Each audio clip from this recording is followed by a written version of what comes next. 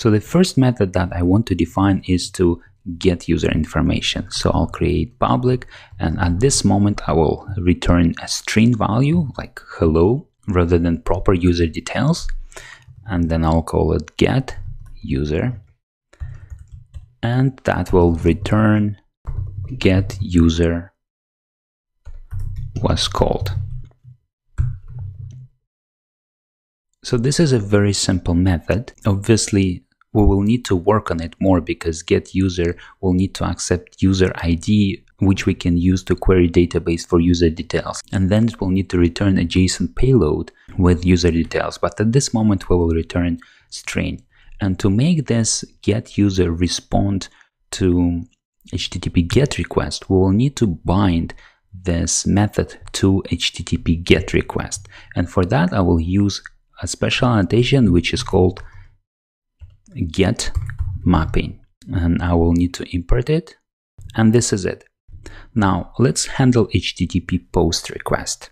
So that will be public string, and I will call it create user, and it will also return a very simple result which will be create user was called. And for this method to respond to HTTP post request, I will annotate it with post mapping and then import this annotation. You get the idea.